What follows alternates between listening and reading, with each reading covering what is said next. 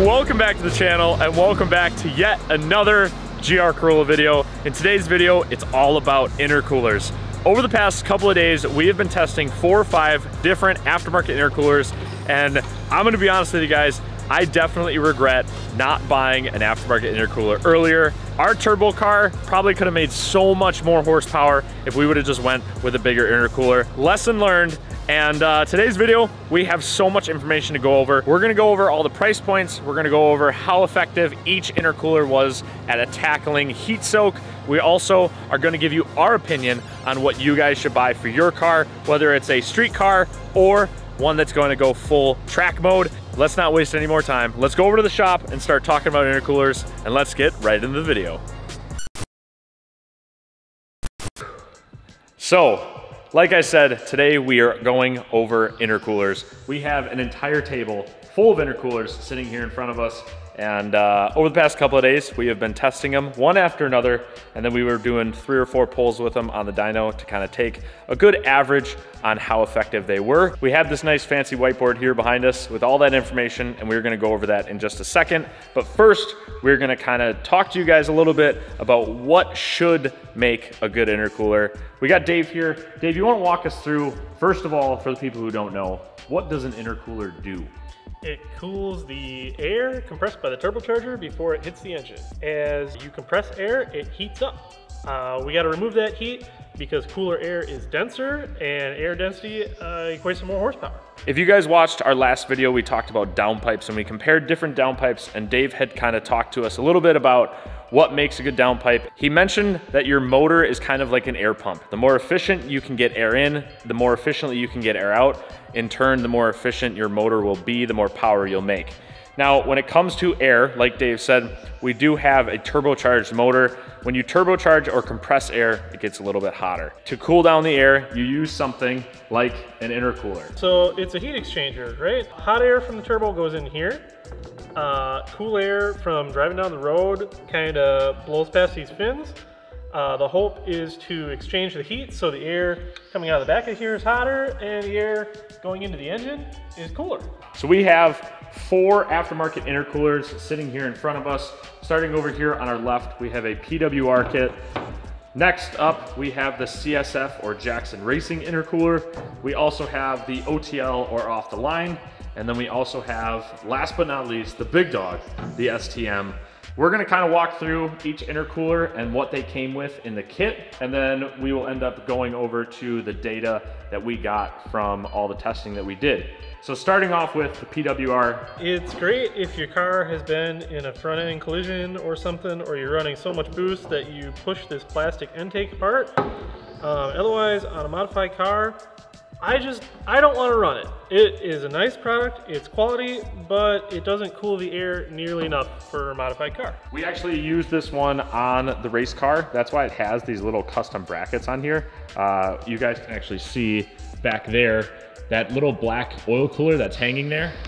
That oil cooler mounted on top of here, so we actually made like a custom little bracket setup for it. We ran this on the race car when it was running that 450 horsepower. And I'm gonna be honest, like I said in the intro, I regret not going with a better intercooler earlier. So next up, we have the almighty, the huge hype all over the internet, the CSF Jackson Racing intercooler, the double stacked unit. So I'm looking at it right now. First thing I notice is the silver paint. Maybe that's to prevent corrosion, road debris from damaging it or something. Probably not something I would have done, but you know, it's fine. Why is the paint not something you would do? I feel like, you know, maybe it will be a heat transfer inhibitor, or, you know, maybe they've done their homework and it is like non-thermal barrier paint. I don't really know. I prefer the raw aluminum intercoolers, not just because they look cool, but I think they have a better heat transfer ability. This does have a bigger inlet and outlet, and these hoses adapt to it. Potential issue is if you get a tear in one of these, you have to order one from the manufacturer. You can't just go down to your local speed shop and get a replacement intercooler boot. So you want to just show those clamps quick? Because they are a little bit different than your average kind of worm clamp. Yeah, they have this, the metal shell inside of them. This one's been taken apart. I think this kind of helps with more even clamping force distribution. However, we did still have some issues with the intercooler boots blowing off. at 30 pounds boost. Overall though, you think the Jackson Racing cooler is a decent setup? Yeah, it pretty much almost doubles the surface area for the heat exchanger that you have. No modifications necessary, it bolts right on. Up next, we have the OTL or off-the-line intercooler. This is the cheapest intercooler that we have sitting here on the table. Very high quality, uses, like Dave said before, a raw aluminum finish. This one is not painted. I like the fact that it has what appear to be very nicely formed and designed cast end tanks.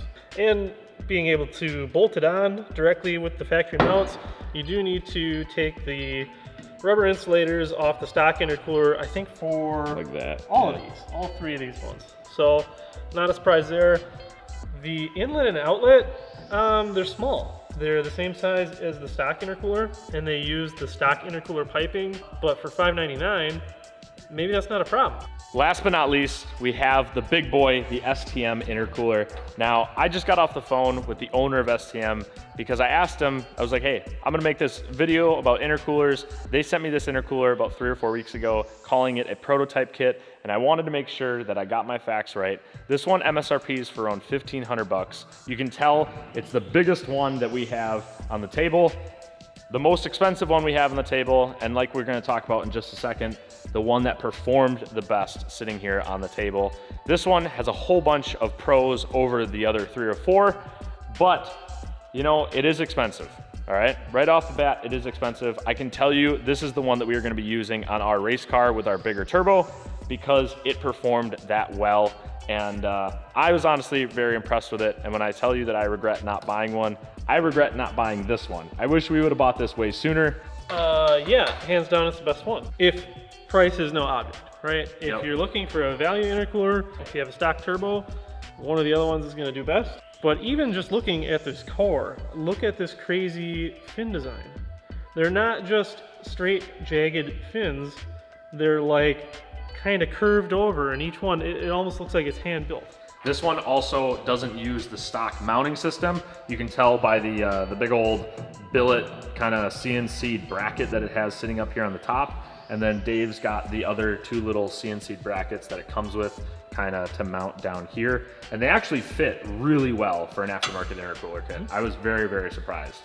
It does require bending of the radiator support on the car, but so minor, if you didn't know what you're looking for, you'd never know. So the tubes that are welded to the backside of the intercooler and just the size that they are and how far they go back on this one, it helps you install it because you're not trying to tighten a worm clamp between the radiator and the car's radiator support, where you can't get your hands in, you can't get a screwdriver, you have to use like a ratcheting electric wrench. Yeah. Now, we have talked about all these different intercoolers. We've kind of touched on the price point. We kind of touched on how effective they are, but we have a whiteboard over here with all the information. Dave, you want to give us a little bit of breakdown on what we found? So maybe starting at the price, obviously OTL is a winner, right? As far as aftermarket intercooler, I think it is the least expensive one on the market. We have a data point, average degrees rise over 1 pull, and we tested this on our dyno. They're all 3rd gear pulls, and we tried to keep the temperature as even as possible, but between 75 and 85 degrees ambient. The STM was tested on the hottest day, which is perfect because we knew it had a size advantage, a volume advantage. The stock one, 24 degrees on 1/3 gear pull. It's crazy how much these cars heat soak right off the bat, right from the factory. So it is cool to see at least we got a measurement reading of it and kind of can see the difference between a stock OEM part versus kind of these other few. Because even the cheapest OTL one, I mean, that's a huge difference between 5 degrees over 1 pull and 24 degrees over 1 pull. I mean, that's insane. Yeah. We also put a data point for all 3 pulls. And now you might notice that the math doesn't really add up because we got 1 pull here, 24, and 3 pulls for 48. Well, there's a little bit of difference here because some of the intercoolers continued to heat soak between the pulls and some of them cooled off a little bit. Even going back to back, and all 3 dyno pulls were back to back. We did not give it any cool down time. Yep. And that kind of gives you this next number where OEM, you're looking at 48 degrees. Jackson Racing, CSF, you're looking at 16 degrees. The STM, of course, is the winner in this category at 9 degrees Fahrenheit of rise, and then the OTL is at a 19-degree rise. It is interesting though, Dave brought this up when he was writing down this data. If you go purely off of our data done by 3-pole average, it's interesting because the OTL intercooler has a better, technically a better, or a lower rise than the CSF over 1 pole. But over 3 poles, the CSF ended up being a little bit better. Now, this is only 3 degrees. I mean, there's a difference between literally 3 degrees between the intercoolers, but it was an interesting data point that Dave pointed out. Of course, when you make a modification to your car, you're looking for it to make more power. We also kind of guessed on average the horsepower gain that we had. And I know we saw gains. You want to kind of dive into that a little bit? Yeah, so I do want to say that all this testing was done on 91 no ethanol. And we call it ACN 91 even though we're not in Arizona, California, or Nevada. It is the worst trash fuel that we can get around. It comes from the Cenex station and it is super not happy. So all these poles were just kind of scaled back, turned down. 29-pound target falling to 22 pounds at redline. And there's something to do with flow on these intercoolers we'll talk about in a little bit. But our baseline was an average of 260 wheel horse and 295 wheel torque over the course of 3 poles, back to back. The CSF, right off the bat, 5 wheel horse, 5 wheel torque. The STM, 9 wheel horse, 2 wheel torque. Definitely the winner in the horsepower category, not in the torque category. OTL, 8 wheel horse and 9 wheel torque. Won the torque, for sure. Why might that be? It could just come down to the size of the intercooler inlet and outlet and potentially posing that restriction and just spiking up the torque or spiking the boost. I'm not really sure. I don't think it's worth going down that rabbit hole and completely dissecting it. All of these aftermarket intercoolers flowed so much better than the factory one that we ran into valve float with each kit. Yeah. The STM, by far, we ran into the most valve float, and that's not saying anything bad about the product itself. It's just the way that we tuned the car, figuring for the stock intercooler, and ran that same exact tune without changing anything with these different intercoolers. So I would have definitely pulled back boost a little bit above 6,000 RPM to circumvent that. I mean, you kind of said like it's not saying anything bad about these intercoolers. It's actually almost, you know, a compliment, because with it valve floating up high in the higher RPMs, that's almost saying that the motor is more efficient with the intercooler. So the intercooler is allowing it to be a little bit more efficient, allowing it to run a little bit more boost, in turn allowing it to valve float a little bit more. Like Dave said, on the stock intercooler, we run no valve float at all. Honestly, these motors can take a lot more than the valves can, or the valve springs can, I should say. In terms of intercoolers, you know, when we talk about which one's the best, we got daily driver, we got track setup. Of course, we all kind of know the winner for the track setup. It's the one that we're going to go with. No matter what, STM, if you have a bigger turbo on your car, go with the STM kit. It's worth it. The intercooler piping is awesome quality. And of course, you guys saw, I mean, these numbers are insane. 2 degrees over 1 pole and like 9 degrees over 3 straight poles. Imagine doing like 15 poles right in a row, which is what you're doing on a racetrack. So for race car, 100% go with the big boy, the STM. For a daily driver though, what do you think? What do you think the best option for a daily driver would be? Daily driver, if you're looking for value, is going to be the OTL. I have recommended the CSF to a ton of people. For the price point, OTL's got it beat. Other than the price point, both intercoolers are really awesome construction. They fit great. They're very, very efficient, but the price point is hard to beat. The OTL is right around 600 bucks. And the Jackson Racing or CSF is right around 900. So it's hard to say.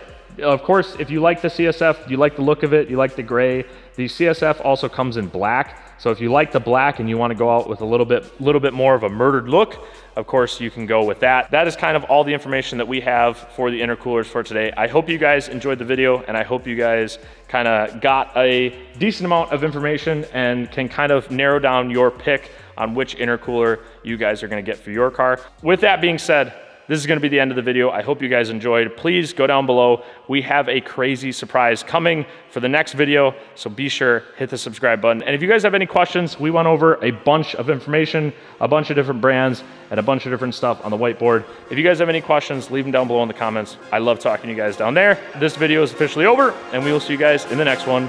Peace.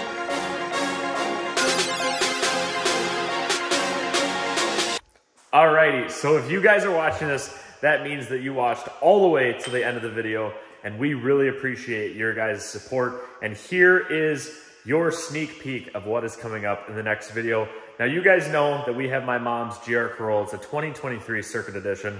This is the car that we're doing all of the intercooler testing on. We also have what used to be our race car. This is our original 2023 GR Corolla that we've been modifying for over a year now.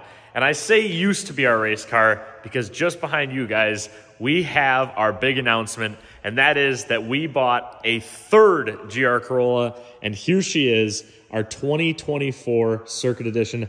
Now, this isn't just any GR Corolla. If you guys remember the infamous money-shifted GR Corolla that Toyota quoted over $42,000 worth of damage, this is the car from all those stories. And on Friday, our video will be released about us picking this thing up. So you guys be sure to subscribe. I appreciate your guys' support through everything, and we will see you guys on Friday. Peace.